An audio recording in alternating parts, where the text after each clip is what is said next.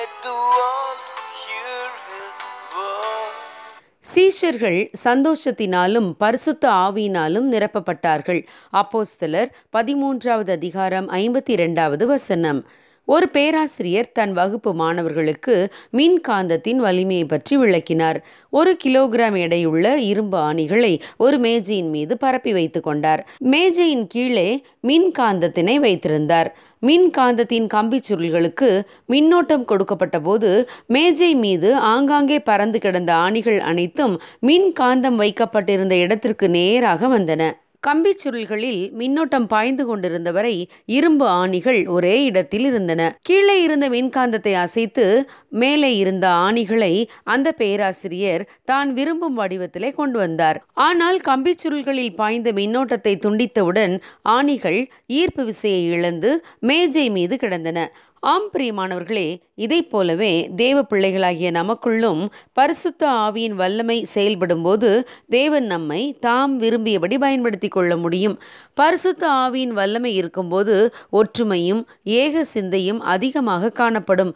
ஆனால் பரிசுத்த ஆவியின் வல்லமை நமக்குள்ளே இல்லையானால் நாம் செயலற்று போய்விடுவோம். ஆதி அப்போஸ்தலர் காலங்களில் பரிசுத்த ஆவியானவர் ஊற்றப்பட்ட போது சீஷர்கள் எல்லாரும் ஒருமனப்பட்டு ஐக்கியமாக ஓரிடத்திலே கூடினார்கள்.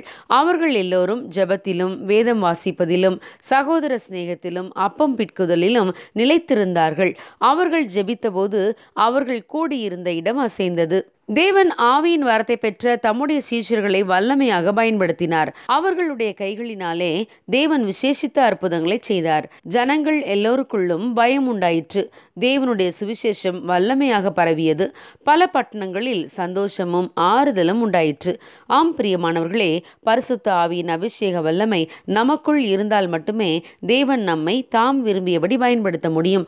பரிசுத்த ஆவியானவரோடு உள்ள தொடர்பை நாம் துண்டித்தோமானால் வல்லமையற்றவர்களாகவும் சாதாரண மனிதர்களைப் போலவும் மாறிவிடுவோம். பரிசுத்த ஆவியின் அபிஷேகத்தை இழந்த சிம்சோன் பலட்சியப்பட்டு சாதாரண மனிதனைப் போலானான். ஆகவே பரிசுத்த ஆவியானவரை துக்கப்படுத்தி அவரை நம்மை விட்டு விலக்காமல் அவரோடு கூட ஐக்கியப்படுவோம். அப்பொழுது தேவன் நம்மையும் பயன்படுத்தி அநேகருக்கு ஆசீர்வாதமாக்க முடியும். God bless you. Have a good day.